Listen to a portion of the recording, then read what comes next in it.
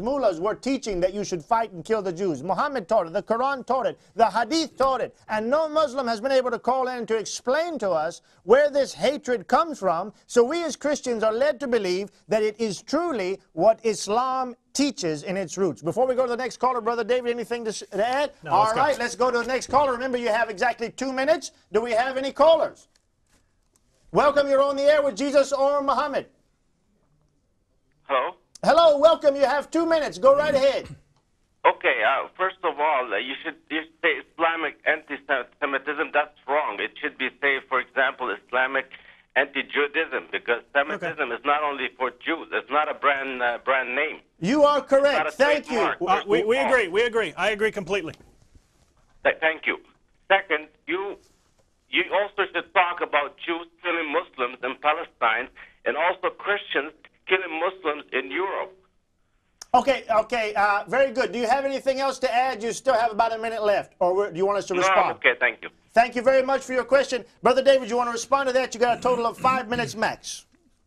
All right, as far as Christians killing Muslims, I do condemn Christians killing Muslims, especially if it's in the name of Jesus. As Christians, we're specifically commanded to love everyone, to harm no one, not to spread our religion by the sword. So any Christian who goes out and says, I'm going to convert people or I'm going to punish people from other religions in the name of Jesus is in rebellion against the teachings of Jesus Christ. If Jews are killing Muslims in some area and it's not in self-defense or something like that, I condemn that as well. But the fact remains, Christians are not allowed to kill anyone. Jews are not allowed to go and just kill people at random or to kill people who disagree with their religion. So as far as the theologies go, I don't have a problem with those aspects of Jewish and Christian theology. I do have a problem with Islamic doctrine, which commands you to fight Jews and to fight Christians until everyone is subjugated to Islam.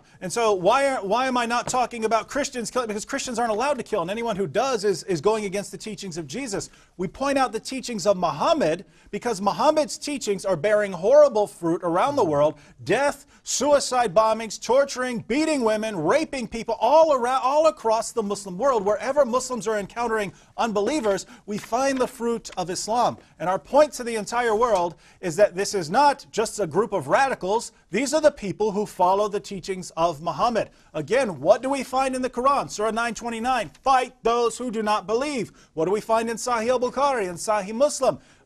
Muslims are supposed to fight people until they become Muslims. We turn to your most reliable commentators. Think of Ibn Kathir. Ibn Kathir said everyone in the world should be called to Islam. If they refuse to come and refuse to pay the jizya, you fight them until they're dead. This is your greatest commentator. So when we see someone like Osama bin Laden saying, hey, I'm going to go out and fight the unbelievers, he's not radical. He's just following the teachings of Muhammad, the teachings of the Hadith, the teachings of the Quran, the teachings of his greatest commentator. It's the Muslims who are living in the West and believe in living with peace, believe that they should live in peace with the unbelievers around them. These are the Muslims who aren't following Muhammad. Excellent, Brother David. And just to add on to that, we're still within our 5 minutes, just to say quickly, once again, thank you for your question. Yes, there are people who are Christians or who say they're Christians who have done bad things. There are Jews who say they're Jews that they've done bad things. But the issue is here, those are fruits. Now, there's far less of that going on than Muslims. Look at the terrorist attacks in America and around the world every day. Who is it? 99% plus. It's Muslims, Muslims, Muslims. But if we just had that, and the Quran said, don't fight the enemy, then as Brother David said in our previous program, we'd say, well, these aren't good Muslims. But time and time again, as Brother David pointed out, from the Quran, from the Hadith, from the Sirah, the life of Muhammad, we see that he commanded you to fight against the Jews and the Christians, and that Allah himself, not just Surah 9:29 that you're commanded to fight, but Allah himself in Surah 9 verse 30, Allah himself fighteth against the Christians and the Jews, according to Surah 9:30. Time and time again, Islam teaches from the very beginning, even until today, to fight, to kill the Jews. They're your greatest enemy, and that's what's taking place, and that's why we're talking about it. We're not talking about Christians and Jews who may or may not be true Christians and Jews who fight and kill Muslims, because Christianity and the New Testament does not teach that we should spread our faith by the sword. Quite the contrary, we're supposed to pray for Muslims. We're supposed to sacrifice for Muslims that they might come to know the truth of the gospel of Jesus Christ. Thank you, Brother David. All right, that was less than 5 minutes. Let's see, do we have another caller? Welcome, you're on the air with Jesus or Muhammad Rapid Fire. We have another Bible caller. said love your enemy, right? Yes, sir. Yes, I want to ask you guys, do you love Hitler? Do I love Hitler? Hitler's dead, but, you know, if he was still alive, I would love him as much as I could, and the most loving thing for a Christian to do is to share the gospel with an unbeliever like Hitler. Beautiful. Second question. This is the Bible. What's the real language for the Bible? I mean, Jesus' language. Jesus' language. Brother David, would you like to answer our caller? Jesus would have spoken Aramaic, and since he was living in first century Israel, he would have spoken Greek as well. And Aramaic, by the way, in case you don't know, Aramaic is a Semitic language, which is actually a derivative of the Hebrew of that time. These were Jews who were speaking the Aramaic, a derivative of the Hebrew language, and most rabbis, like Jesus, would have known Hebrew so they could read the Old Testament in Hebrew, the Torah. So they have any Bible in the original language? They had it in Hebrew. The Torah or the Tanakh was in Hebrew. And the New Testament was written in Greek. So when we look at the Greek text of the New Testament and the Hebrew and sometimes Aramaic text of the Old Testament, that's the language that these texts were written in. You got about 45 seconds left. Go ahead and take up the rest of your time.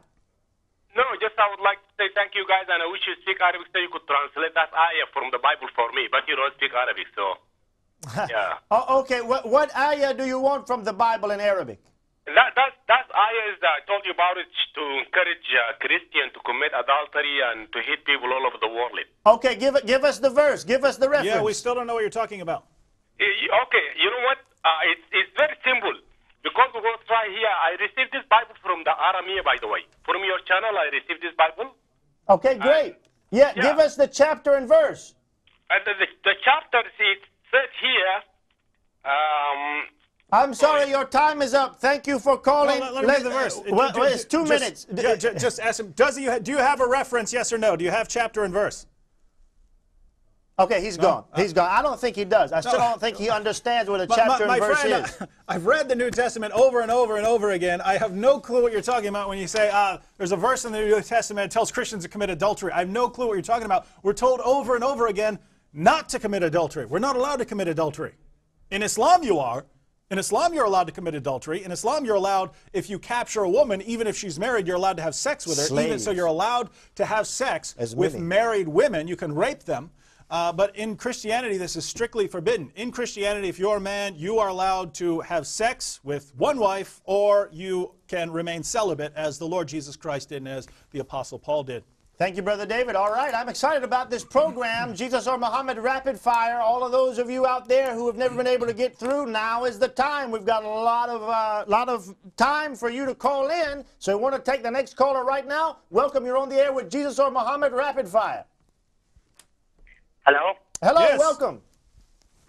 Hi, Brother Joseph, and hi, Brother David. God bless you. I'm a Barsam. I am from Egypt, Welcome. and I am Christian. Praise the Lord. And I hope God help you in this. I don't have much time, and I don't want to waste your time. But I want to talk a little bit about Islam. We know it a lot because we lived inside the Muslim community a long time. And the Muslims,